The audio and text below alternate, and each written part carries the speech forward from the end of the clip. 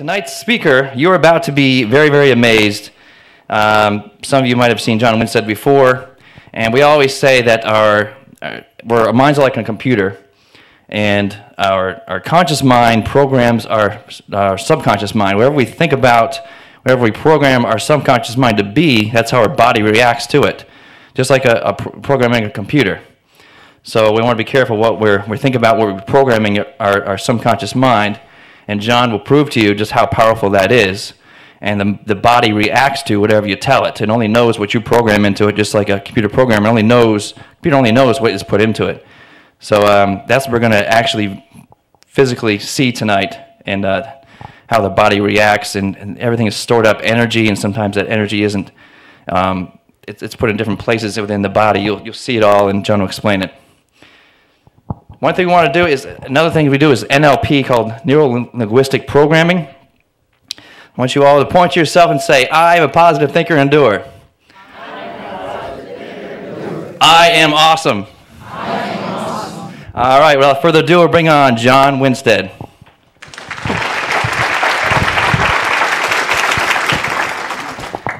Greetings and welcome. Thanks for coming out tonight. How many people out here are not familiar with the information I'm going to present tonight? Spiritual quantum healing. How many people have never seen me do a presentation before? Wow, okay. Well, what we're going to do tonight, we're going to explore a little bit. We're going to explore outside the medical model that you're familiar with. Pretty much entrenched in what is called Newtonian physics, to where they reduce everything down to a molecular structure, and then they use drugs and toxic chemicals primarily to force the body into doing something that is unnatural. And they do a great job when it comes to trauma and putting you back together, being in a car wreck, but they're a failure when it comes to illness and sickness and degenerative disease. Especially around cancer. And the reason is because there's more money in treatment than it is in eliminating illness and sickness. So we're going to go outside that medical model tonight, and we're going to look at the body and health from a different perspective. We're going to look at it from a spiritual perspective and also from a quantum physics perspective. And we're kind of going into that twilight zone. And that twilight zone is where spirituality and quantum physics actually become one. Because in quantum physics, which was pretty much born around the early 1900s, they found that quantum physics, which is the study of the subatomic, they find that quantum physics is stranger than you can imagine. Because the laws that we're accustomed to break down, and they don't behave the same way when you get down to the subatomic level. And that subatomic level is that twilight zone where everything that you have been told that we're energy, everything is energetic, everything is energy, but that sounds nice. And you've probably seen the movie, What the Bleep Do We Know? How many people saw that movie? And it talked about, that's where it brought quantum physics out of the closet and kind of gave you an introduction of what quantum physics is. And they talked about how we create our reality, and they talked about how spirituality is basically quantum physics at that subatomic level. And they talk about how we are responsible for what we attract into our lives. Well, at that level, we're going to look at it from a health perspective, because the body is a community of individual living cells. And every cell has all the systems that you have. Every cell in your body has a reproductive system, has a waste system, has a hormone system. Every part of your outward being, every individual cell has. And what's totally fascinating is that these trillions of cells all work in a community. They have the intelligence to work in a community to where everything is in harmony. And when you look at your physical body from a different perspective, it basically is awe. You're in awe is how those individual cells can work in harmony to create muscles and the liver and digestive system, trillions of cells. How do they know how to do that? What is guiding every individual cell to cooperate and work in a harmonious manner? Well, what's fascinating about that is that each individual cell, if you get right down to the molecular structure, is pure consciousness. It's pure consciousness. It's energy. And there we are in that twilight zone to where you break the cell down to the molecular structure and the atomic structure, and you get into that area where you become into the spiritual realm. And in the spiritual realm, that's where you are familiar with your concept of what God is. And there's thousands of different religions, and since the beginning of time, man has tried to understand the incomprehensible and make it understandable as to where he can convey it to other people. And one of the areas that I actually became interested in was a book called Conversations with God. How many people has read this book? There's something very interesting in this book. Whether you believe the story behind it or not is irrelevant, because there's so much wisdom in this book.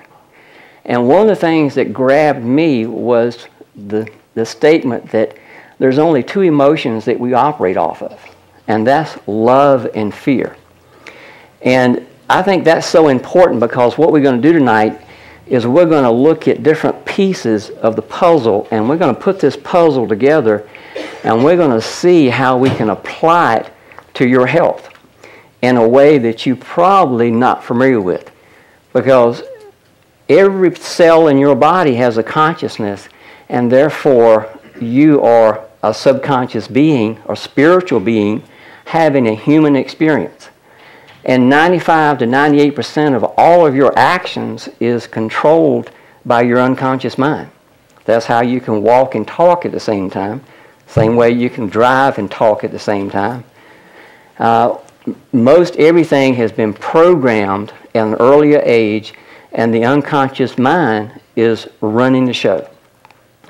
So if we look at this thing around love and fear, based on what it says in this book, and I'm going to read you a short paragraph. And as I read this paragraph, I want you to imagine and look at your life and look at the world and see how each one of these emotions, which is love and fear, applies to our everyday life and to our politics and to our religion and to the world events. And then we're going to come back to that, and we're going to focus on the fact that since everything is energy, based on the movie that you saw, which is What the Bleep Do We Know? Well, when you saw that movie, it was intriguing, and it was exciting, and it made sense. And then you just kind of left it there and went home. But what we're going to do is we're going to take it out of the laboratory, we're going to take it out of theory, and we're going to combine it with this, and we're going to demonstrate it. And later on in the presentation, I'm going to ask for a volunteer. And the volunteer I'm looking for is somebody who has been dealing with chronic issues of maybe depression or cancer or degenerative disease that the doctors have failed you on. So if you are battling cancer or have had cancer or depression, when I ask for a volunteer, you may be interested. Because what we're going to do is we're going to come and we're going to communicate with that consciousness, that unconscious part of you that knows why you have depression. We're going to communicate with that part of you that knows why you have cancer. We're going to communicate with that part of you that knows why you had to have a hysterectomy. Because that part of you knows why, and it also knows how to heal you. And let me start out with this to kind of set the tone. But as I read this, we're going to come back and we're going to focus on this thing called love, and we're going to compare it to this thing called fear. Because if you've had major degenerative health problems And if there's an unresolved emotional issue from the past, then you're operating off of fear. And what's fascinating is we're going to combine this thing called quantum physics with spirituality. We're going to look at the aspects of both quantum physics and spirituality and see how they blend into one, and then hopefully we can do some healing tonight. In fact, we're going to do a group experiment to where I'm going to ask everybody in the room to participate, and hopefully we can do something that hasn't been done before. So we're just going to play and experiment a little bit tonight. Now I'm going to throw some things out and see if it kind of stimulates your imagination. So let me start out with this. And this paragraph right here, when I read this, kind of stuck in my mind, because the whole concept around the Conversations with God book is that everything is basically love. But yet when you bring it down to the physical level, then you have a duality of love and fear. Because in the world, you don't know what hot is unless you have a reference to what cold is. Tall has no meaning unless you have an experience of what short is. Right is not right unless you have an experience of what left is. So we're going to look at love and fear from that perspective. So let's just allow your mind to focus on how the world operates based on what I'm going to read to you. And in the book it says, every action taken by human beings is based in love or fear.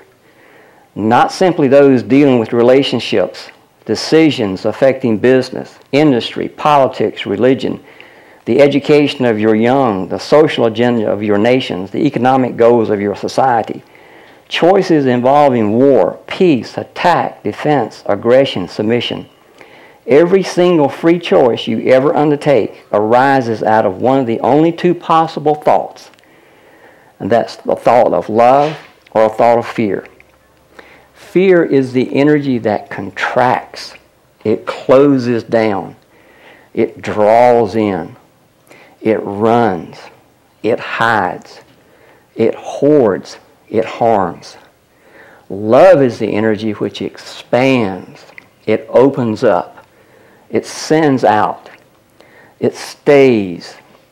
It reveals. It shares. And it heals. Have you heard the saying, love heals? Fear wraps our bodies in clothing. Love allows us to stand naked. Fear clings to, clutches all that we have. Love gives all that we have away. Fear holds close. Love holds dear. Fear grasps. Love lets go. Fear rankles. Love soothes. Fear attacks. Love amends. Every human thought, word, or deed is based in one emotion or the other. So look at the world today. Is it operating out of love or is it operating out of fear? So when we look at health, we're going to look at it from that perspective also. So if you have cancer and you go to the medical doctor, are you operating now out of love or are you operating out of fear? Does he instill love in you or does he instill fear in you? When you go for an operation, does he soothe you or do you feel the fear? So we're going to look at that. And as I came across that information, it was a piece of the puzzle. And I tell people, over the years, I've kind of been out there panning for gold in the stream of life. And you may go for weeks or months panning, and all of a sudden you get this little golden nugget. And you put this little golden nugget down, and it's a piece of the puzzle. And life's exciting, and you never know what you're going to find. But I have been very intrigued in researching this area around spirituality and around quantum physics because I saw common denominators there. And one of the things that I came across was an article that actually came out in 1938, and it was on the front page of the New York Times. And this medical doctor actually saw the future.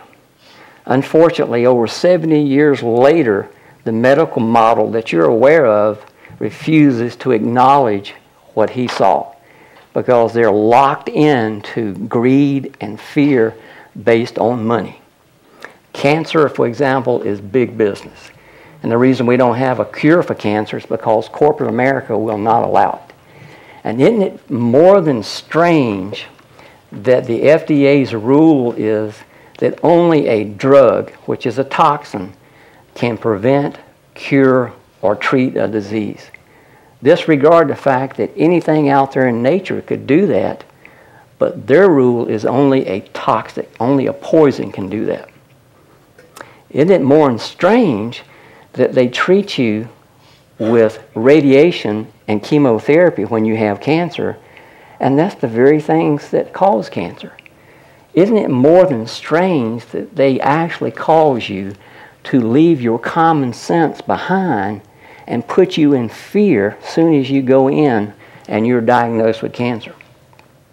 They get you to leave your common sense behind because it's common knowledge that we don't want to get around a nuclear power plant that's leaking radiation. It's common knowledge not to get too many dental x-rays or too many mammograms. It's common knowledge to be afraid of a dirty bomb that spews out radiation because it causes cancer. But once you get cancer, now your common sense goes out the window and you're open to let them radiate you with the very thing that causes cancer. We don't want to have our water polluted with toxins. We're concerned about nitrates in our food. We're concerned about chemicals and paints and all kind of stuff that you read in the news because it causes cancer. But when you go to the doctor and they diagnose you with cancer, your common sense is left aside because now they put some of the most toxic chemicals ever devised into the human body. And one of the side effects of chemotherapy is it causes cancer. More people die from the treatment because what they're doing is they're trying to force the body to do something that is unnatural. I'm going to show you a different approach and let you decide. Their model is based in fear. This model we're going to explore is based in love. And what's fascinating is that I've seen some amazing results when you base it in love. But let me read you this little article that came out in the New York Times. And this was a very prestigious medical doctor who was talking before a gathering of surgeons from all over the country. And he had worked with people previous to this who were also experimenting with frequencies and energy. And this guy, his name was Dr. George W. Crowell. And he said, the medical man of the future would tune in on the living body as one does now on an ordinary radio. By listening in to the short waves and the long waves transmitted by the various organs, he would hear the symphony played by the living organism, and he would determine the rhythms of the dance of life. Long before there was any outward evidence of disease, the physician radio engineer of the future would thus be enabled to tell by the reception of the life waves, whether they were playing a melody of health or whether they were signaling an SOS. This man saw the future, and he knew that the body radiated energy. And in fact, in 1974, Fritz Albert Pops, which is a German research physicist, proved that the individual cells in our body communicate with each other using light waves. And that's how the cells communicate. Light waves is a form of electromagnetic radiation. The cells in your body are communicating, sending out energy, light waves, and receiving light waves. That's on a quantum level, and that's also down at the spiritual level. So, unfortunately, the medical community as we know it was locked into drugs and surgery because that's where the money's at. You can't make money when you're presenting natural herbs. There's no money in that. You can't patent it. So when I saw that, I was very intrigued because I was wondering, I was experimenting with the electromagnetic devices and was familiar with Royal Rife, who was using frequencies to cure cancer and other diseases. And then I came across another nugget. And that nugget was in 1979, there was a company that actually patented the application of using a magnet as a diagnostic tool. Because until I came across that, this article here was just one of those things, well, it sounds good. You know, hopefully somebody will come across a way to do that where they can listen to the body and pick up the life waves and tell whether the body is in a state of illness or where the body is playing a symphony. And lo and behold, this company came out with a way to do that. They actually wrote several books on the effects of magnetic energy on the human body, and in the process gained over 100 different patents. And one of the patents was they found that if you take a magnet, North Pole and South Pole, and you lay a person down on a massage table with their shoes on, and you take this magnet and you place it externally on their body, whether it's on the liver, the lungs, the heart, or whatever, and you pick up their feet, if their leg shortens, then the body is reacting to that magnetic energy. If the legs don't shorten, the body doesn't react to the polarity.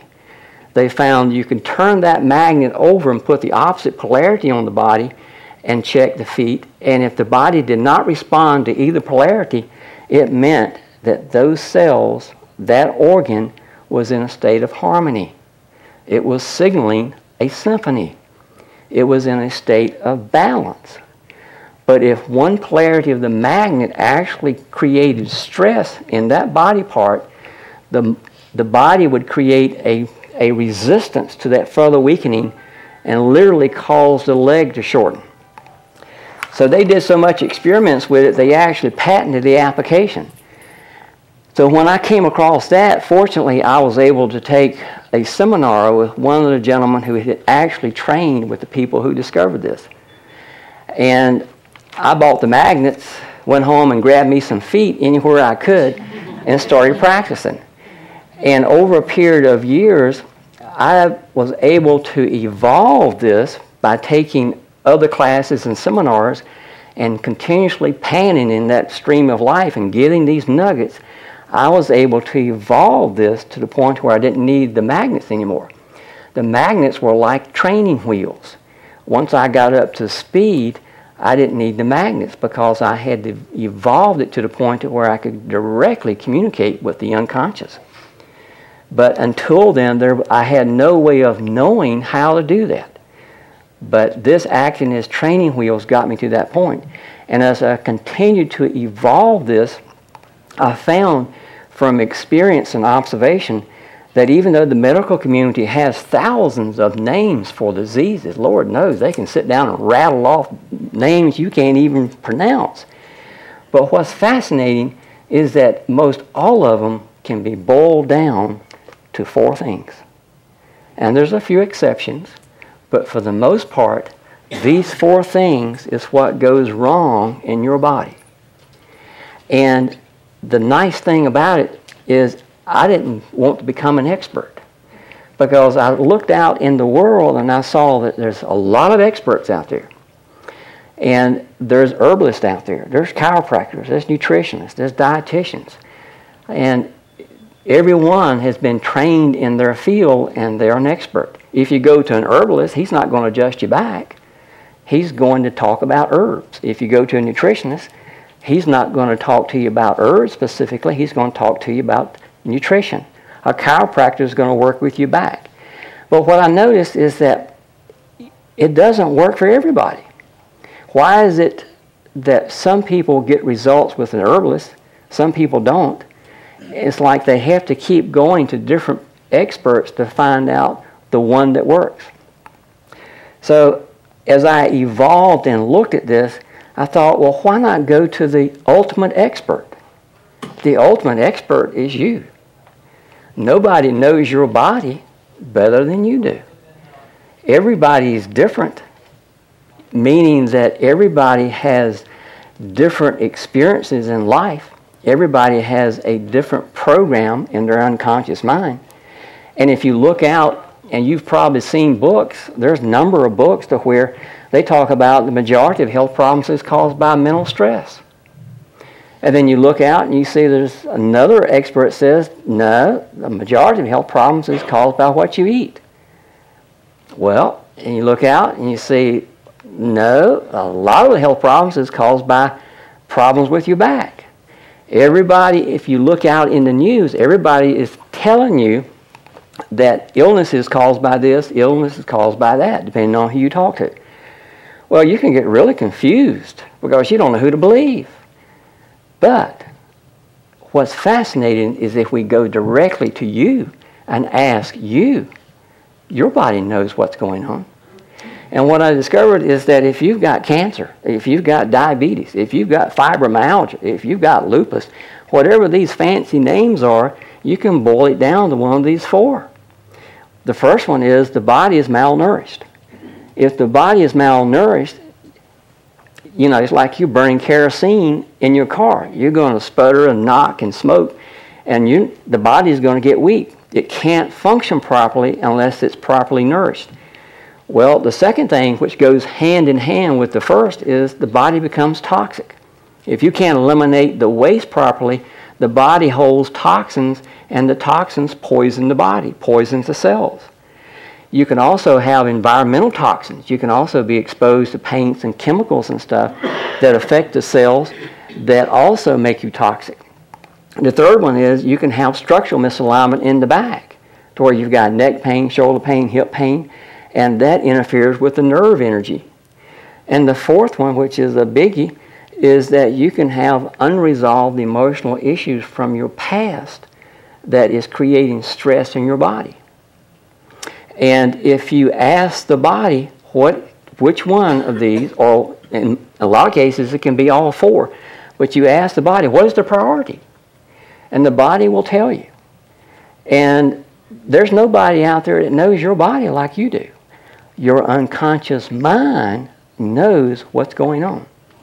It knows why you have back problems. It knows why your immune system got suppressed and you developed cancer. If you ask the medical community, they don't have a clue why you got cancer. You know, they can guess and say, well, maybe you ate the wrong kind of foods, or we just don't know. But they have a one-size-fits-all approach to treating it. And it's like an assembly line. The only approach they have is radiation, chemotherapy, and surgery. And isn't it more than strange that that's all they have when it comes to most everything else? Drugs and surgery. Thank goodness for the surgery, because if you're in a wreck or a shot, they can put you back together. But if you've got illnesses and if you've got sickness, then drugs and surgery is the only thing they've got. So what they're doing, they're stuck in Newtonian physics. They're trying to force the body to do something that it's not naturally designed to do. They put you on blood pressure medication for the rest of your life to force the body to lower the blood pressure. And all the drugs have side effects. It's not like they went into the laboratory and they found a miracle drug that lowers blood pressure and that's all it does. What they did is they found a poison that one of the side effects out of the long list of the side effects is it lowers blood pressure.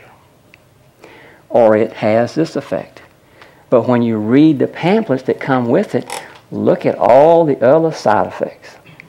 It's like this one I saw on TV. They were advertising Veramist and for your seasonal allergies.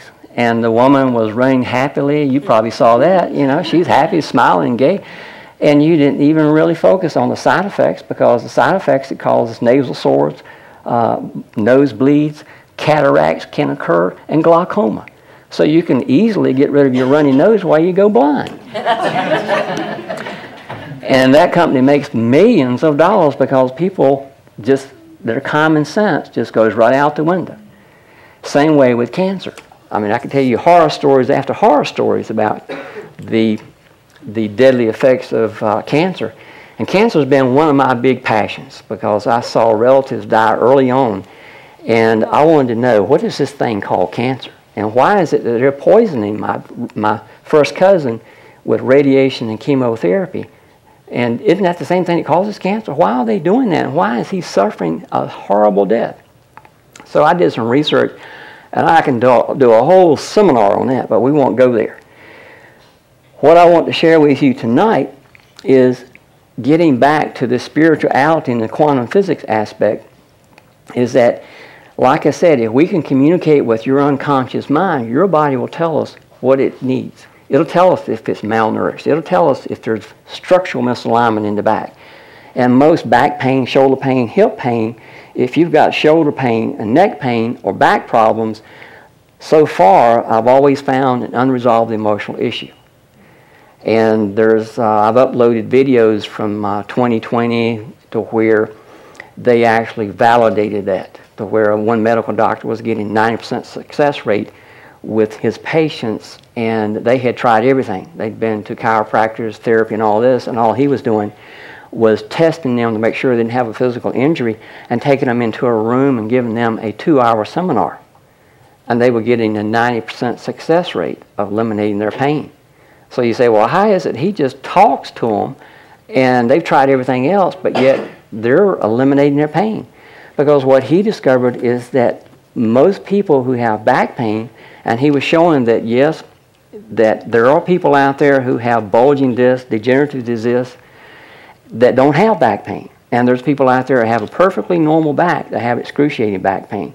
What he found is that the unconscious mind is trying to do you a favor by creating the back pain to distract you from dealing with an unresolved emotional issue. And early on, he found out that was anger and rage. Since then, he has discovered and written several more books to include other emotions that also are around that. Well, in my research, I've gotten people out of back pain doing the same thing. Just asking their unconscious mind, what vertebrae is out, and what is there an unresolved emotional there, and what is the unresolved emotion? And the fascinating thing is that once we determine what the unresolved emotion is, the body will tell us how stressful it is to your overall well-being based on an imaginary scale. It'll actually give us a number. And it'll also take us back to the age of cause where this actually got planted.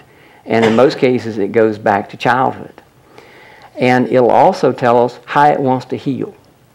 And what I've discovered is that the unconscious is like that little child.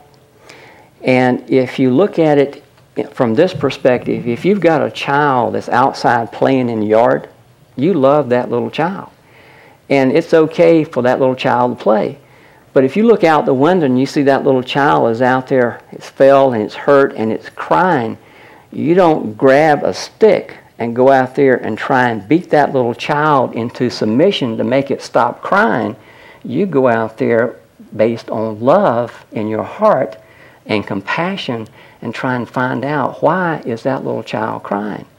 What has happened that it's hurting, and how can I help? The medical community uses a stick. What I found works best is love. And that's what we're going to demonstrate tonight. So how do we do that? Well, we do that the same way that they did it. They used a patented diagnostic application to where they were using the leg links. And that's what I do. I sit you down in a chair and 3 stools up here, and you just drape your feet over the stool, or if you've got a recliner, you raise the recliner up, and I just gently, with your shoes on, I don't work with bare feet.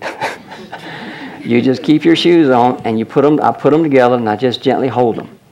And I start talking to your unconscious mind, just like I'm talking to you. But over the years, I have developed a connection, a communication link, a trust, whatever you call it. I don't really understand it because the way it evolved. But the unconscious always responds, and it always answers my questions. It can't verbalize and talk to me like I'm talking to you, but it can give me a signal. And that signal is, it'll shorten one leg. It's like a yes or no, yes and no, yes and no. And based on a yes and no response, I can formulate the questions around that. I can ask, can we find out why this person has cancer? And if the leg's shortened, then we can ask, is it because there's vitamin mineral deficiency there? Is it because the body is toxic? Is it structural misalignment interfering with nerve energy? Or is it an unresolved emotional issue? And I can tell you from experience that every person I've tested who's had cancer, there's always an unresolved emotional issue there. If you read the book by Louise Hay, You Can Heal Your Life, she healed her life because she released an unresolved emotional issue. She's got a whole book. She's got whole seminars teaching how to overcome cancer based on love and releasing negative emotions. Well, I found that there's a combination of things. Is that if the body is under stress, and it's all stress, vitamin mineral deficiency creates stress, toxicity creates stress, structural misalignment creates stress, unresolved emotional issues create stress, and there's your common denominator. If anybody ever asks you what causes cancer, you can tell them. And the cause of cancer is a compromised immune system. Now, you have cancer cells in your body every day. And what keeps you from developing tumors is your immune system. There's no doctor out there that can heal your body, and there's no drug in the drugstore that can heal your body. Only your body has the wisdom and intelligence. It knows how to heal cancer. It knows how to keep you well. It knows how to eliminate the flu, how to eliminate the colds, how to eliminate viral bacterial infection. It's doing it all the time. But something has to create a stress factor in your body to where the immune system can't recognize the cancer and it can't deal with it, and the cancer continues to grow. And what's sad is the fact that if you notice a tumor and you go to the doctor immediately tries to put you in fear and scares you and tells you that we've got to do something right now. We need to put you on chemotherapy. We need to start you on chemotherapy as soon as possible. We've got to radiate it. We've got to shrink that tumor.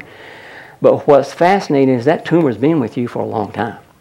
It takes about 8 years for a tumor to present itself. And I can back everything I'm telling you up with videos. I've got videos uploaded on the internet just waiting for somebody to ask me so I can share it with them. And in fact, I've got some handouts here that at the end of the seminar, if you're interested, and I know not everybody is interested because I've been down this road before, but on the back of this, these handouts are video links. And these video links are life-saving videos. Literally life-saving videos. So if you don't get anything out of this seminar tonight, if you take one of these handouts and pull it up on your computer and watch these videos, I guarantee you, if you watch this one called Cancer, Healing from the Inside Out, you will know more about the cause, prevention, and cure of cancer than the doctors down here who treat it. Guarantee, hands down. Because they don't even know this because they're not trained in this. They're forbidden. They cannot go outside the medical model and tell you about anything natural because, one, their malpractice insurance won't cover it. Second, it's against the law. They can be fined and go to jail.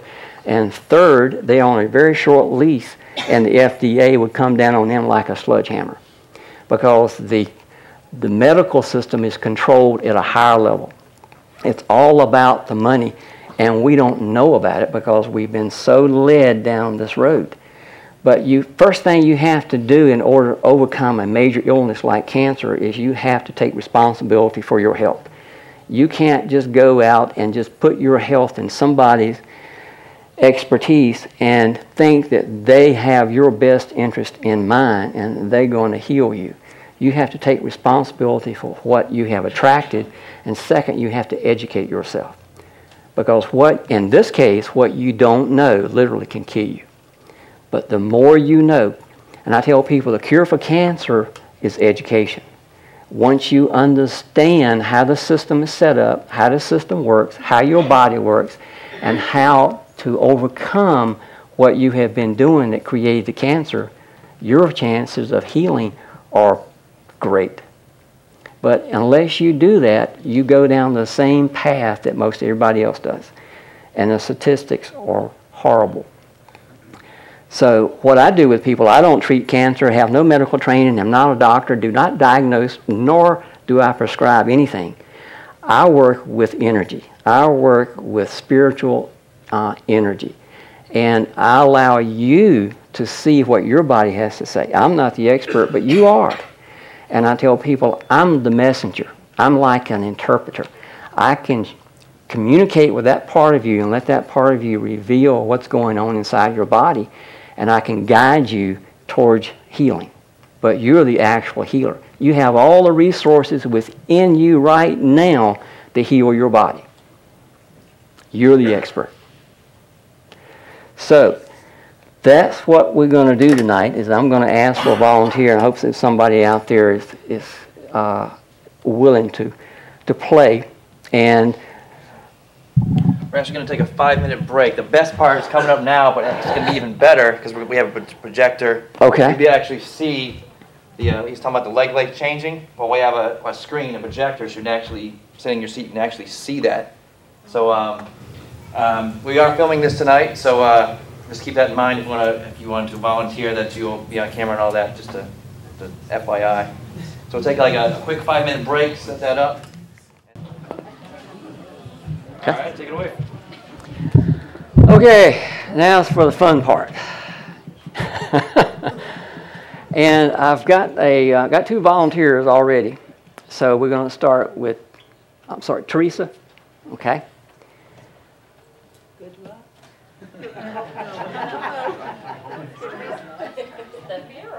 Okay, if you'll tell everybody what kind of